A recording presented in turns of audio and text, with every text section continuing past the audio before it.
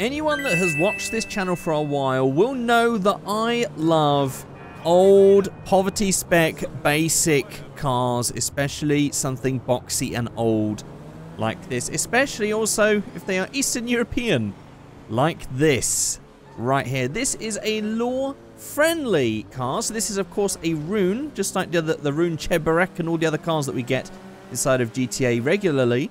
This is the Rune Avar, or Ajvar if you wanted to say it wrong. I'm presuming it is Avar if it is a Eastern European car. This, I believe, I mean, it kind of looks like a Yugo. That is the first thought. That body shape right there instantly makes me think Yugo. I might be wrong, especially with these Eastern European cars, because there are so many that I've just never heard of before. So if this is not a Yugo and this is something else, let me know what the car this is supposed to be in the comment section below. I'm quite interested to see. But this thing has a bunch of tuning parts, so you guys know the deal by now. We're going to check this car out. We're going to modify it, make a couple of builds, and let's see how we go. So let's just park over here and take a closer look. And I think a car such as this would fit perfectly into this vibrant little alleyway of shopping right here. So let's just take a closer look. So here we are with the side profile. This looks like something I would try and make in automation. It's definitely giving me some strong automation vibes. I kind of want to see if I could build this in automation. Absolutely love the basicness of this. I'm just so into boxy sort of 70s 80s cars that are very sort of primitive looking. There's not much going on with the styling, and that basicness, there's something about that is like a blank canvas for me. There's so much potential in this, although we're yet to see what sort of mods we have. Actually, first of all, before we do the mods, let's have a look around the car. I'm just going to open up the doors, I'll open up the bonnet, and we'll open up the boot and have a look inside. So here we have the engine, pretty basic in terms of modelling, but actually a pretty substantial engine for this sort of car. I would expect a very small car with a carburetor, some very tiny little engine in there. But this is actually quite substantial for this.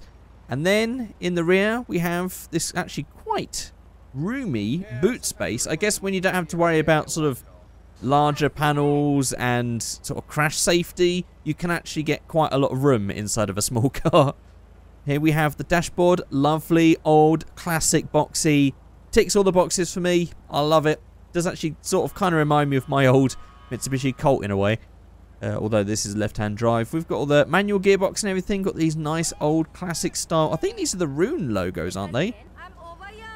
Okay, there's a lot of chatty people. I might have to scare some people with a gun in a second just to clear them.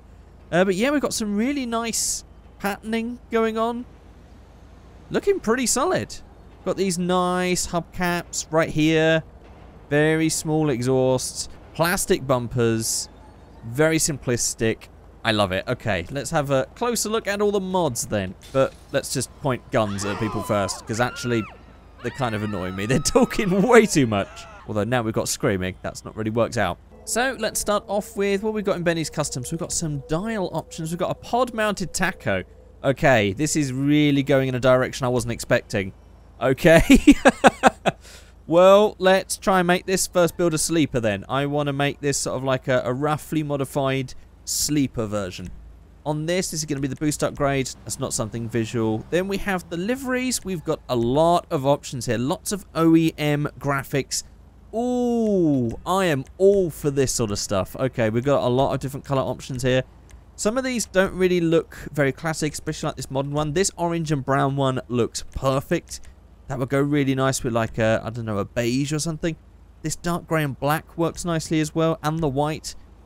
Yeah, some of these are definitely like forced retro. I don't think you'd actually get a car of this age that would have that sort of colour on it. But definitely some very cool options here, including Yugoslavian colours as well, or Dutch, or French, depending on which way you look at it. We've also got some tonal ones as well, which will match better with whatever colour we pick. We have this other version. Oh, I like this one. This one's pretty cool. Have that in a bunch of different colours as well. I really wish that Rockstar would do this sort of thing. So many cool options. And then we have the turbo one in pink, yellow, which looks amazing, and black. Now, I did want to make this one a sleeper model, so I'm not going to go for that. I think I'm going to go for the OEM stripes in the 3-tone. in, I think, this one. 3-tone number 2 with the darker tone on the top. I think that's going to look good. So, moving on, we have the spoiler options. This is going to be a little rubbery spoiler. Actually, quite a large rubbery spoiler here. Have we got one down the bottom? I really hope we got a bottom one. No, we don't. Okay. We also have that painted. And then we have an absolutely massive rear-mounted time attack wing. Wow. Okay, yeah, that really doesn't suit this car, but I'm kind of curious to see what a build that has that in it. But for this one, I think I'm going to go... I did say I wanted to make this like a sleeper, which would kind of mean that a lot of these parts would be useless. I might have to do these for the second build. I'm going to keep that spoilerless for now, but I'll be honest, I really wished we had a bottom one that went along this this line here between, well, that angle there. That is where I really like spoilers on these sort of hatchbacks from the 80s. On the front bumper, we have the stock. We have the plastic splitter right there. Pretty big. Then we have that with the fogs. We could definitely make a nice tuner model. I'll make a tuner model like a spec'd up factory model one. I'll try and do that after. We also have the rally... Oh. Wow. What? I have never seen an AI drive that dangerously before. Are they drunk? Well, thanks. To be honest, it kind of makes it have a bit more character, and I kind of like that. We'll continue. So we have the rally fogs and splitter as well, which has also got a little bit of the livery down the bottom there. It's also got some stuff on the fog lights as well. Got the rune badging, rune written on it. We also have the remove bumper option as well for a full stripped out race look.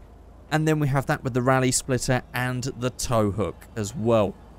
Well, I did say I wanted to make this a sleeper, which means I think we're going to end up with everything kind of stock on this one. Although, to be honest, if I was to do this pure sleeper, then I wouldn't change anything. So I might have to throw that idea out the window. Okay, I'm going to do this as the stripped out racer look then. So I'm going to go for remove bumper and rally splitter, which means on the spoiler, I'm going to go for the plastic one, maybe? Actually, to be honest, I don't really like any of the spoilers, so I'm not going to force myself to use them.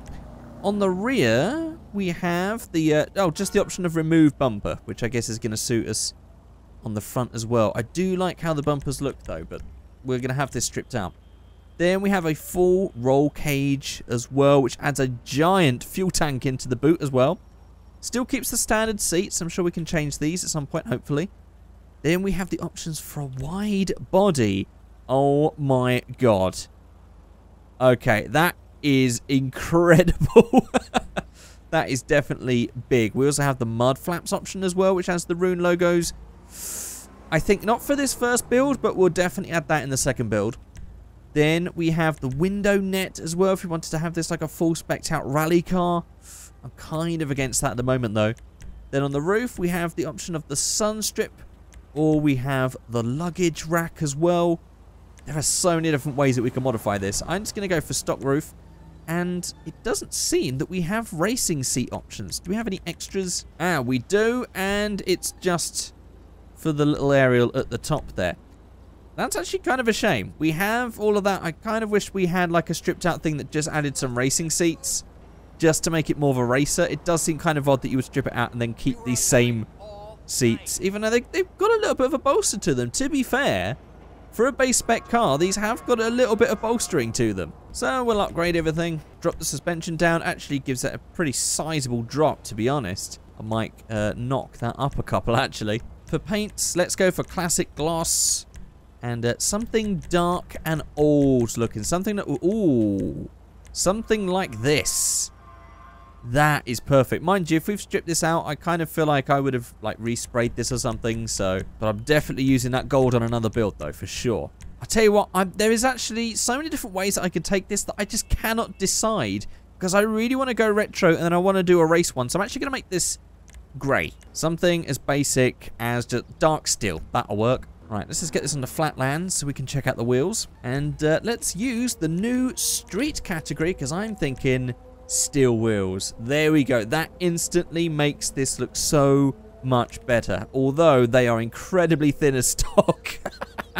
So, yeah, we're going to go to V-Stancer. We're going to make those more wide. There we go. That's a little better. Need to get more. That's... That's substantial, I'd say. I'm sure that would take having a bit more power with some extra grip from that. And yeah, let's make them a little smaller, actually. Oh, what is it with all of the... What is going on with the AI drivers? I guess he decided to park there and just crash into me at the start. Yeah, cheers, fella. And then for the track width, we'll sort of like keep that in so it doesn't look too silly. And we'll drop that a little bit as well. Yeah, this isn't something dialed in. This is just a case of like cheap build, rip the things off, tried to make it lightweight, tried to make it racer, added some wider wheels, but weren't too expensive. They're just steel wheels. I think that works. I did notice that we didn't have any exhaust options though. So we can't go for an upgraded exhaust on this one. But with the power of the multiplier here and engine audio, because this sounds a little bit rickety as well, so I'm going to make this sound a little bit quicker. Let's try this. The Machili GT, I kind of feel like that's the same sort of era. It sounds kind of old, but yeah, it sounds like a bigger engine, but still kind of old and not sort of like crazy modern. I think this works. This is actually pretty quick. Whoa, okay. Definitely didn't time that right. Although, where it's taken the glass out on the front headlights, that's an interesting look. Let's just repair vehicle. Oof, that was a big change. Oh, this is getting crazy now. I'm just going to leave that. Actually, I think that's actually bent my wheel in. Yeah, this thing damages quite easily. But there we go. That's a simple first build. Now, I'm just going to do a couple more builds and see what else we can get out of this. So, let's pull over here and try the next build. Okay, so here we are with the first build, and I'm definitely going to do a couple more because I've definitely got a couple more ideas in mind. But for this one, I wanted to go for the sort of like cheap, slammed, ratty look, so I've just made this dirty. I've gone for a matte grey. I go for matte grey over matte black because I think that this actually looks more like a real-life matte black. This is normally how it ends up looking. It's never normally like super like Vanta black or anything. And then I went for these red banded steels as well. And I just went for this little plastic splitter on the front just to add a little more. And it's just as simple as that. It's literally just paint, dirt, painted wheels, slam, wide camber. And I just kind of like, there's definitely like, that is definitely a scene in the modified scene, the sort of budget scene, especially like in Eastern Europe. I've definitely seen this sort of style happening. I don't know if it's still happening right now, but this is definitely a sort of thing that you would expect to see. Like a modified Lada in Russia might look like this. I've definitely seen some pictures of some very interesting stanced out Ladas and stuff, or just other Eastern European cars in general. Right then, let's move on to the next one because I really want to use those wide body arches. Okay, now here is the next one. I decided to go all out. I wanted to go full turbo livery. I wanted the spoiler, and to be honest, it actually looks all right. Now, I was a bit unsure about the spoiler at first, but with everything put together, I think it works quite nicely. We've also got the splitter with the fog lights as well at the front. Then we've got the super stretched wheels as well, just to fit in there. And we've also got these wide arches. Now, sadly, the arches are so thin that it's very hard to get flush, just because it just wants to stick through the wheels, which is a shame, so I couldn't do any sort of cambering. But I decided to do more of like a straight line thing, nothing sort of like cambery and stancy. This is just stuck out to the arches, tries to look a little bit racery. And also, as I spawned it in, I also decided to make this look a little bit more scratched up and scuffed up, so I've also smashed that rear light there and scratched it along the side, which I guess actually adds to the theme of that one as well. Whereas this one's nice and gleaming. Now I do want to do one more. I just wanted to do something a little more basic. I just wanted to do a twist on the original with some nice colours and wheels, just to see how it looked. So let's give that a quick try. Okay, here's the final build. All I wanted to do, I just wanted to get that livery. I wanted some brown paint, I wanted some dirt, I wanted the steel wheels, although these are a little deep dish, but it's the best I can get. I just wanted to see how this looked as just a used, beat-up version, not like a nice gleaming one, and I think I've hit the mark. This actually looks pretty good. Now, the other thing I didn't mention was you can actually change the colour of the interior. So this one I've kept standard, same as on this one, we kept it standard as well. But then on this one, I made it grey, as I think it actually suits quite nicely, and that's quite an old style colour as well. My old Mitsubishi Colt used to have a pretty much identical colour to this in the dashboard. And then on this one, I actually made it darker inside. I made a nice blacker one. which again, I think really adds to the whole tunnery aspect. And then with this one, of course, I've just kept it with that standard sort of like creamy, goldy sort of color. And it just looks amazing. I did also want to try, let's just go back to menus customs. There was that other gold color that we found as well, wasn't there? Let's see, how does the gold look? Actually, not as good now. I've got to say that that brown just really nails it. Even bison brown, all of these browns look pretty solid with this car. There we go, beechwood brown. There we go, a bunch of different versions of this Rune Avar. I'll put a link in the description where you can go ahead and download this law-friendly Eastern European car for GTA 5. Which is your favorite build? Do you like the stripped out basic racer one with the cage? Do you like this sort of ratty, slammed one that's, I'm sure did I not camber that and stance it? I swear I did. It might have just reset or I hit it. We also have this one. Big, massive stance on this one. Very wide with the wide arches and the spoiler and the blue paint and the turbo. That's looking pretty smart. Or do you just like the old, ratty, brown one?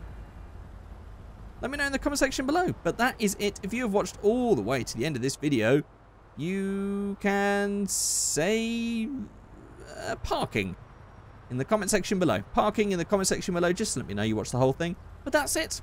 Thank you so much for watching, and I'll see you all next time. Goodbye.